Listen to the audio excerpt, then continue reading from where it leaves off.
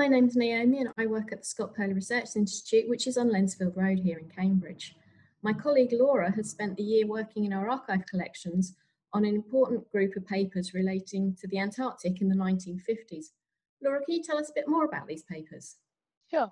So I've been working on the papers, or the administrative papers, of the Trans-Antarctic Expedition, which was planned and undertaken between 1955 and 1957.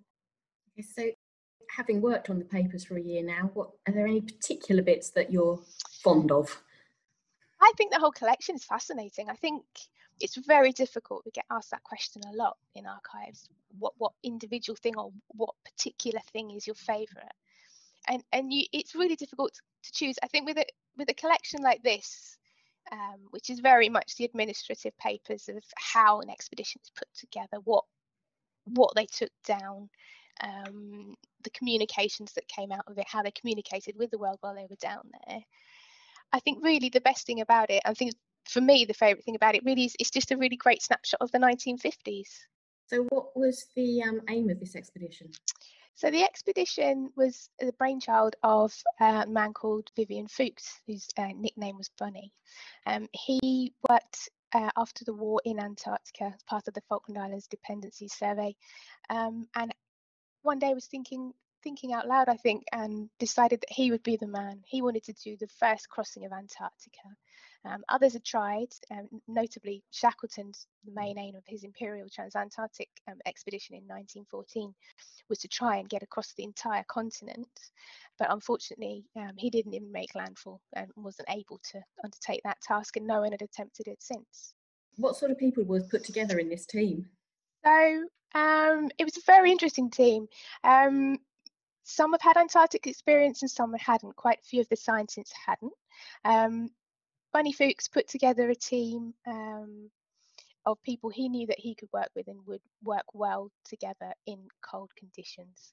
So that so much of the focus of the expedition is obviously on the main characters, very interesting, but it's very obvious from the papers. Actually, most of the papers are coming out of the expedition office in London, which is run by a group of very strong-willed women, I think, who held behind the scenes the expedition all together, sorted out the office, got the logistics all together, and were underpinning the expedition from a different point of view. And that's not always the story that you hear in a lot of the biographies and the traditional narratives about expeditions from that age. So the other person involved with the expedition was Edmund Hillary, the famous explorer. Vivian got in touch with him to see if he would arrange setting up a base on the Ross Sea side of Antarctica and searching out a route and laying food and fuel depots for the main party to pick up once they had gone past the South Pole and were attempting to reach the Ross Sea. Now, that first winter in the Antarctic, I think it wasn't quite as easy as maybe they thought it would be. No, all the best laid plans have gone slightly wrong, as it is very difficult to travel through ice in the Weddell Sea to reach the Antarctic continent.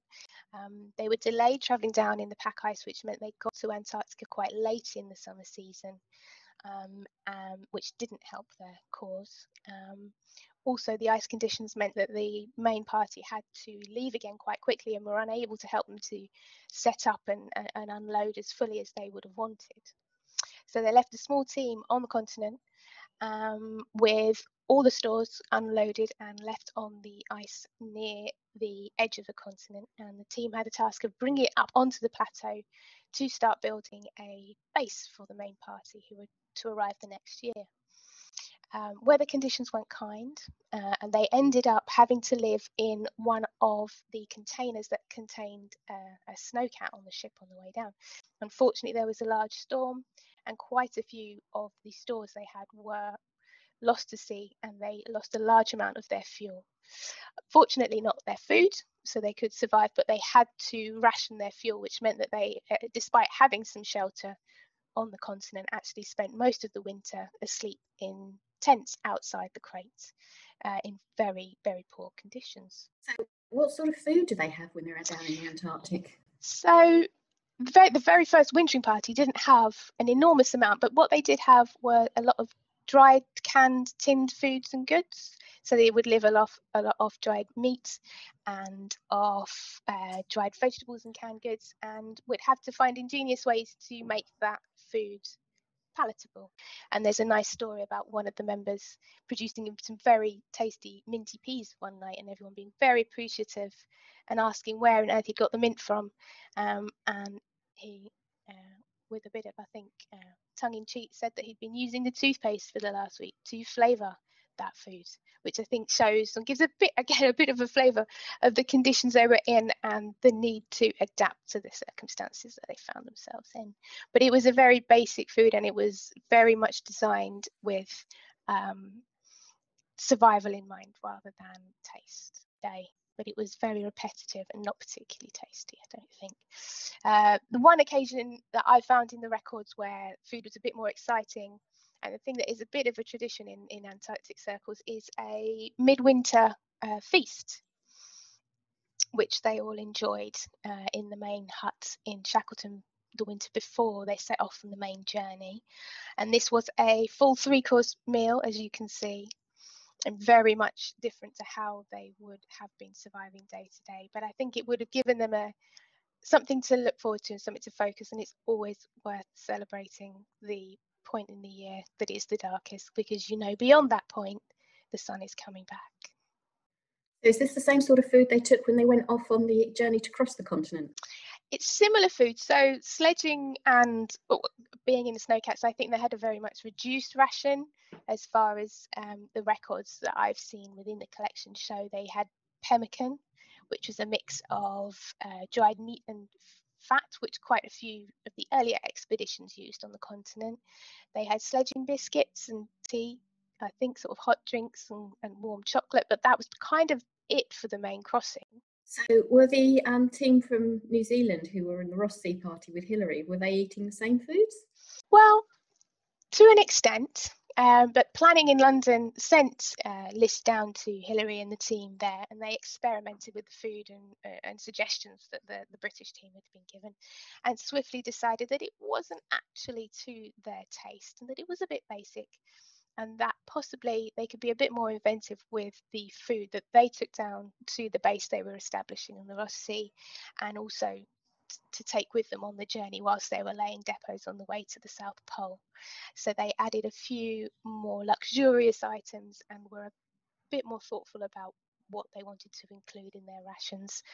I think they found the British approach to exploration was slightly dated and a bit more in touch with the era of Scott and Shackleton than the modern age, and modified their supplies to reflect that. So the crossing itself, did it go without a hitch? The crossing, on paper, yes, they did an excellent job and they got across. It was a very successful story, but I think the day-to-day, certainly coming out of Shackleton Base, which was the British side of the expedition from the Weddell Sea, the airplanes had been across the landscape and they picked out a route to try and get through the first section of the journey, and found it was incredibly slow and difficult because the whole of the area was very crevassed and difficult to traverse on large machinery. On the other side of the continent, Hillary was busy laying depots with his team, and had fairly few issues. In fact, their side of the journey went so particularly well that they reached a point where they had to make a decision whether they were going to turn back, which was the plan, or whether they should push on to reach the South Pole. And Hillary, I think, being the adventurer at heart, didn't want to miss the opportunity to get to the pole, and so pushed on and got there before Fuchs and his team. In fact, 15 days or so before Fuchs and his team, before he then flew back out down to Scott Base with his part of the expedition being done. The press got wind of this and made quite a lot of the issue, and wondered whether there was a conflict between Fuchs and Hillary. Well, whether all publicity is good publicity, but it generated a lot of publicity for the expedition, added a bit of kind of general interest to the journey. But once Fuchs had got to the pole, it was fairly plain sailing, and he followed the path that Hillary had set for him all the way down to Scott Base. And they got the team across in 99 days, arriving on the other side on the 2nd of March in 1958. And whilst the crossing obviously had not been easy, it was an enormous achievement, to get a team across the continent, to be the first team across the continent. Quite a lot of information about the depth of the ice sheet was found. A lot of weather and geology, meteorology work was done. And interestingly, they had quite an interesting physiology part of the program. They were very interested to see how people coped with conditions in Antarctica, what kind of food was needed to sustain them, and what clothing would be best. And that research went on to inform quite a lot of other expeditions that ran afterwards. I would just encourage people that if you have an interest in the 1950s, and if you have an interest in exploration more broadly, to be aware that we have collections of this sort in the Institute. The museum has many objects, some from the Trans-Antarctic Expedition, but lots of other expeditions as well, which you can come down and explore on Lensfield Road.